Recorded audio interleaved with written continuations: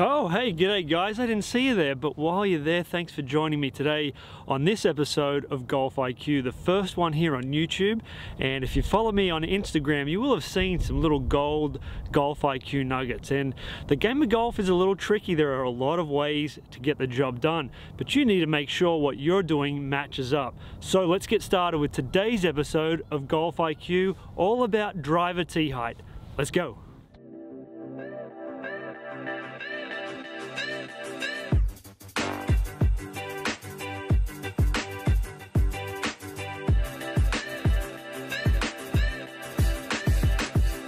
Okay guys, if you are new to the channel, go ahead and hit that subscribe button and hit that little notification bell as well, just so that you don't miss out on any of the new content.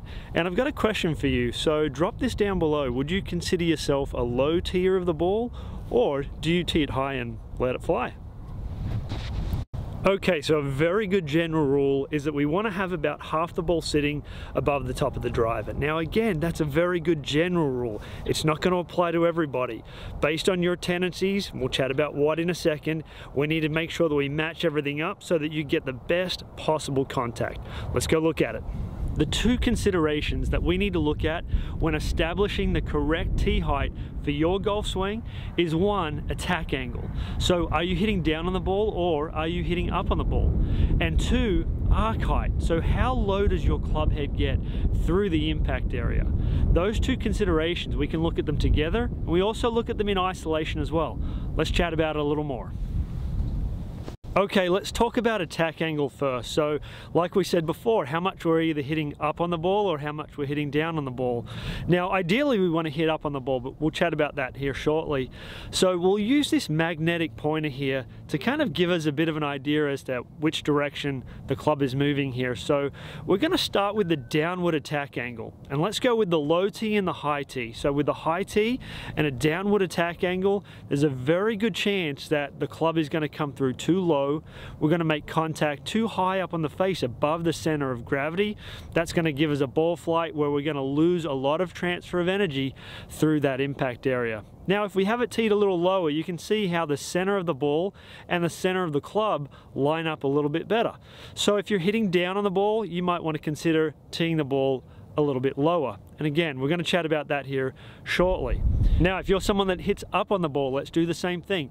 With the high tee, in this case, you can see how the center of the ball, center of the club match up pretty well, and we're going to get really good transfer of energy.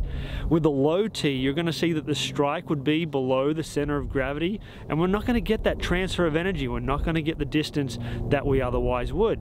So you can see how things flipped around for that low tee versus the high tee for attack angle going up and attack angle going down. Now let's switch the conversation over to arc height, because this is really important. So arc height, basically how low that club is traveling through that impact area. And we'll take out whether we're hitting up on it or down on it out of the equation here again. So if we're someone with a really low arc height, that club comes through that impact area really low, might almost hit the grass, it might not, that's no problem at all either. But if you're someone that has like a higher arc height, for example, that club is not going to come through as low. The center of the club, the center of gravity, which we're trying to essentially almost make contact and line up with the center of the golf ball, those aren't going to match up. That's totally different if you're low or high. Makes total sense. Someone with a low arc height needs a lower tee height. Someone with a high arc height, okay, obviously, higher tee height.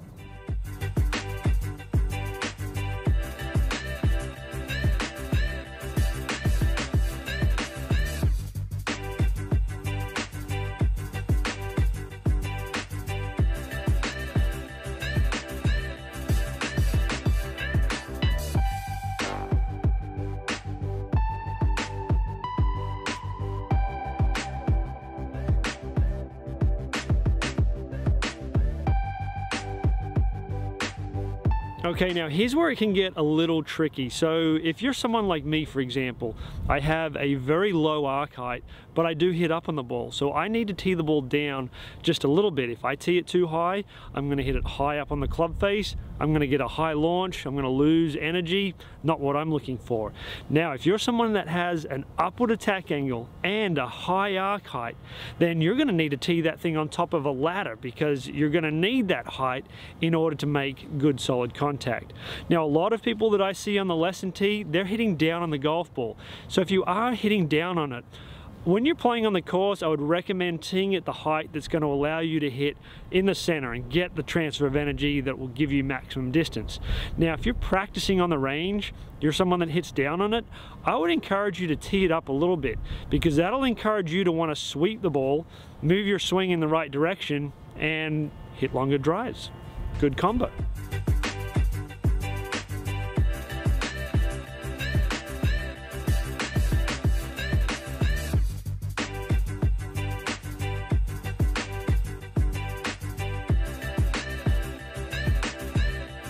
Okay guys, so remember when it comes to playing golf, when making swing changes, make sure that you're making a change that makes sense, that's right for you. Don't just change it because you saw a video or you read something or someone told you something.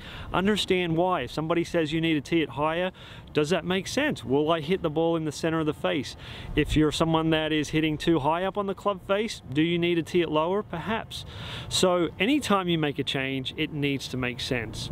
Alright guys, that is it for today. Thank you very much for joining me. Let's summarize very quickly. If you are someone that has that low arc height, you might need to tee it a little lower. If you're someone that has that high arc, might need to tee it higher. If you're down on it, you might need to tee it a little lower. And of course, if you're up on it, you might need to tee it a little higher. Make sure that you make the change that's right for you. And you can always use a little bit of athlete's foot spray on that club face to see where you are making contact with the ball. Guys, if you like what you saw, please hit the like button. It does help my channel a lot. Share it with one of your friends that might have the same questions about tee height as well. Comment down below what you thought of this video. Do you have anything else that I can help you with? Hit that subscribe button and the notification bell just so that you're up to date on when I do post. Again, all that stuff helps the channel as well, helps me grow, helps me help you. And of course guys, until next time, good golfing.